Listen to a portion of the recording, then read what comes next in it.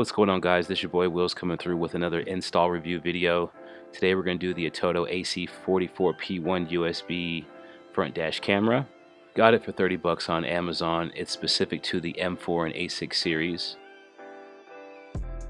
First, I got to take out an old USB cigarette lighter plug I had going to a GoPro at one point. So I'm pretty familiar in how this is going to go. I'm just going to pretty much replace it with the front-facing camera. First step is to plug it up, so let's go ahead and do that. You got to pull the stereo out to get behind it. Come on.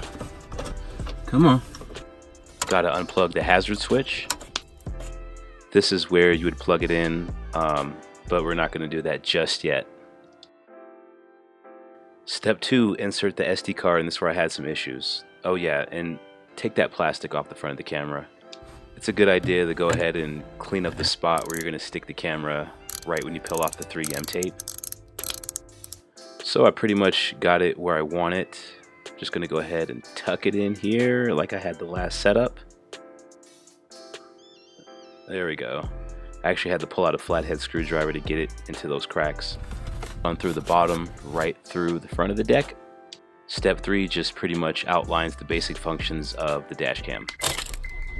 The aux is currently set up to my reverse camera at the moment, but we're going to change that. DVR is the built-in app that works directly with the front cam. As you can see, we have a clear picture. Whoa. Just doing a little testing here. Everything looks good.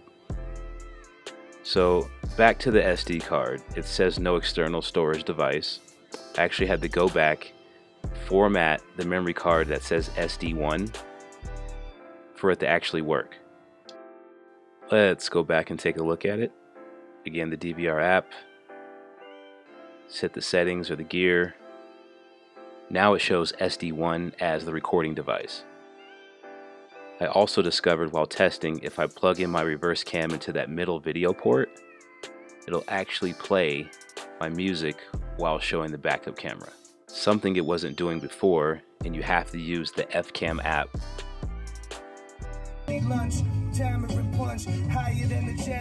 Just so you know, here's the head unit that I got installed. It's a great head unit, it really is. So I wanted to drive around and test it. Today's not the best looking day here in Colorado Springs, but I figured I'd give it a shot. After this clip, I letterboxed the date up there. It just was getting to me. There we go. There's really no way to remove it. I dug in the settings. I couldn't find anything that gets rid of it.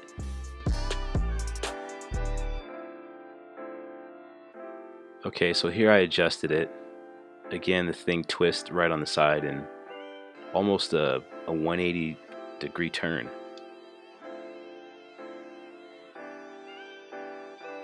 Here's the camera in a bumpy situation.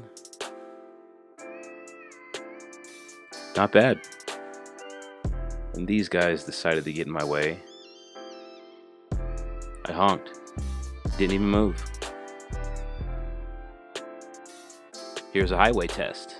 It was such a gloomy day today. Let's hit downtown while I'm down here. Why not? And by the way, I have like a GoPro cell phone holder to the lower left. Here's like a mid-evening type of vibe. I was hoping it got darker by the time I was heading back home, but it didn't. To go back and play the recorded files, hit this, and they're right there all on the list. I keep them unlocked. I got a couple JPEGs in there. That's the highway trip, and there's a ton of settings if you go there. Hit settings within the player. There's like a ton of things, way more settings for the player than the actual front cams option. It's kind of weird. Look, there's like theme settings and everything.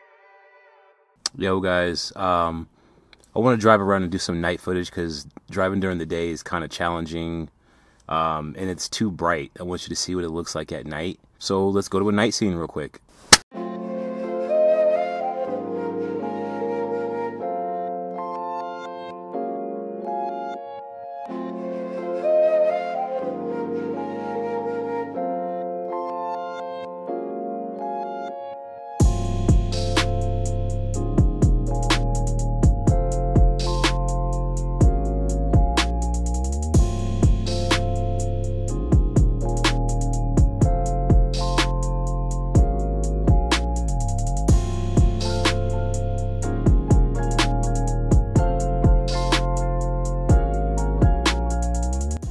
record in 3 minutes, 5 minutes, 10 minutes, or it'll do continuous.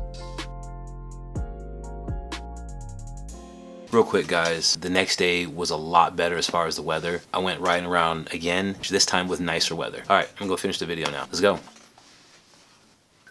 So here's the next day. It's noon. The sun is out pretty bright. People are doing nice things for other people. Overall, it was just a good day. The camera handles the ISO well. Picked up Comac. We're just messing with the rotation of the camera. If you got a Atoto stereo, I strongly recommend you pick this up. For the price, 30 bucks, you couldn't beat it. It spits out a H.264 codec, but I still had to use software to convert the footage to use it in this video. And here's the next day. I couldn't help it. I had to get some golden hour footage. I didn't color grade any of this footage. It was a beautiful day. It's about 5:30 this evening. Had to do it. Had no choice. It was just so nice. And here's where my backup camera is located. Again, I like to have it to where I can drive. My backup camera works while I'm driving, and I discovered how to play music while I'm doing that. Music will also play through this front dash cam as well. Not the one I'm showing, the one I just installed, of course.